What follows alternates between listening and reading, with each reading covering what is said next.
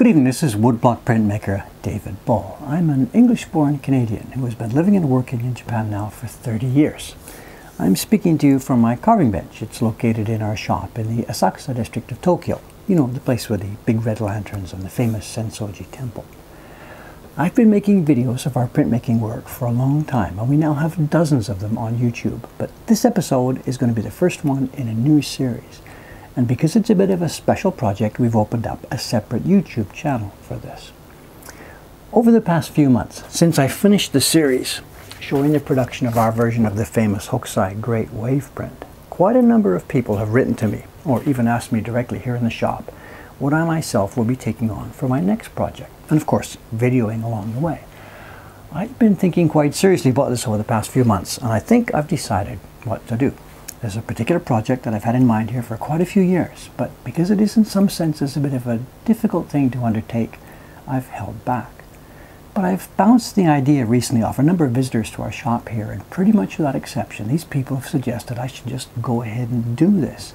The difficulty that I mentioned wouldn't bother them at all. Quite the opposite. They would be hugely interested in watching the process. So what's that difficulty about? Well, late last year there was a rather interesting exhibition held here in Tokyo, an exhibition of the genre of woodblock prints known as shunga, which translates basically as spring pictures. Spring in this sense is a euphemistic term for love, so the word shunga represents what we might call erotic art in English.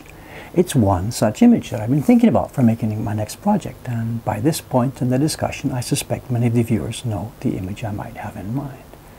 And that brings me to the issue that's going to cause difficulties for me in creating a video presentation of making this print. YouTube, at least my part of it, my channel, is a family-friendly environment. And even though I myself, along with many of our fans, have no problem with the content of the image that I have in mind, I understand that there's people out there who do not wish to view erotic art of any kind. Or even if they do, they might not want other people, family members, children, or a work environment, whatever, to be exposed to it. So what we've done is we've created this separate place for our new project. Our main YouTube channel will remain completely safe for work, as the expression goes, but over here on this channel we will be showing images of this and perhaps other similar prints. It's not going to be in your face all the time. I mean, the emphasis here is going to be on the production of the print, how I'm going to be making it. And that's easily going to be shown through general descriptions, distant clips, and then, pictures of the actual work, which may not show the whole image. Anyway, for those of you who are now still with me on this project, who haven't bailed out by now, let's get to it. I hinted at the image content a minute ago, but I should now clarify which print we are talking about. You've perhaps seen it featured in the recent Mad Men TV series, where they used a framed enlargement. But the original creation by Hokusai was as a small 2-page book illustration. Now, small it may have been, but it certainly packed a punch. This is one of those images that you can remember when you first saw it. It has that much power. When you think about it, for most artists, to create one image, Hokusai did, to create an image that captures the world's imagination and lives down the ages for each new generation to discover anew would be enough. But Hokusai did it more than once. The book was published in a 3-volume set with a couple of dozen pages in each volume.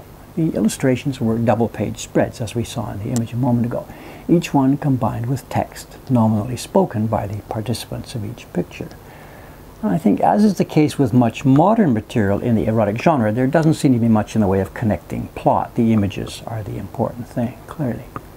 I myself don't own an original book. They're too expensive for a little printmaker like me, but I have a young friend who's a print dealer here in Tokyo, and who had one a few years back. And at that time, thinking towards the future to this project, I asked him if I could borrow it for a while.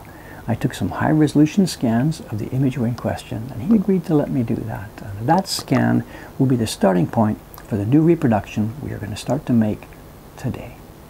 But that's enough preparation. This series of videos isn't intended to be a historical lecture. We're going to watch a print being made. So let's get started on the actual process of making this thing. With the high-quality scan in hand, I had to make the first in a number of decisions. The original, as you saw, was a double-page book spread. The left and right hands were actually carved and printed on separate wood blocks. They only came together at the binding stage. I'll be publishing my version as a single image, something like this. So I stitched the two parts together in photo editing software. And what size should I make it? The original is really fairly small, smaller even than this copy. That Mad Men version we saw in the TV clip was too large, and a woodblock print of that size would be way too expensive to produce, and too expensive for most of our collectors. So we're going to make it in an in-between size. I haven't actually got a scaled up copy yet. It'll be something just a little bit bigger than this one, I think. With the preparation done, my next few weeks of work is laid out for me. It's simple in concept. I have to go over every millimeter of the image, tracing all the lines that need to be carved on the key block, the block from which the outlines of the image will be printed. It's simple in concept, but very difficult in execution. I've already started using a wonderful new tool I have here. Let's take a look over my shoulder as I do a bit more.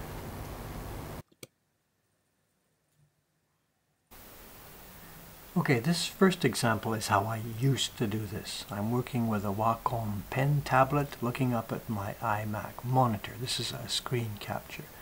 It's pretty pixelated. I've enlarged it here for this video. And you can see I'm coloring with a red transparent color here, going over what are the black lines of the original key block.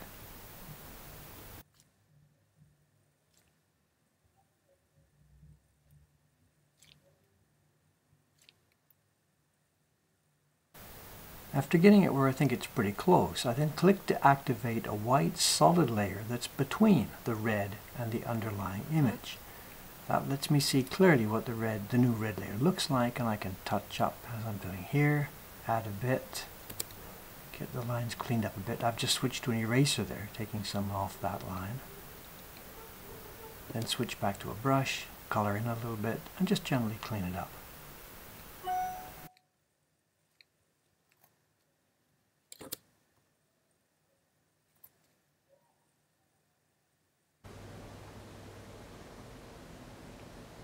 And this is the new system. It's an iPad Pro, of course, with a new Apple Pencil.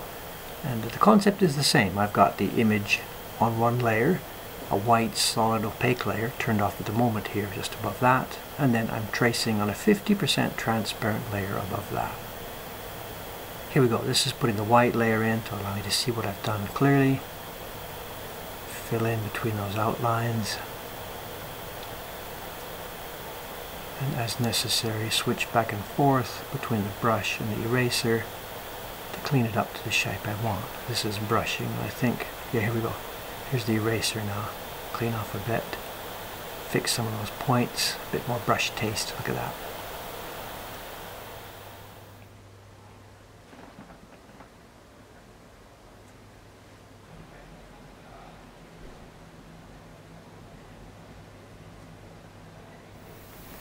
This tracing is a huge amount of work, of course, but there's a real plus side to it as well, you know. I'm going over every single line in this image, very carefully, very slowly, drawing it and studying it. By the time I get to the carving in a couple of weeks, I know this thing inside out. I know the feel of the original brushstrokes, the taste of the whole thing. It's a real head start for me to have done this step first.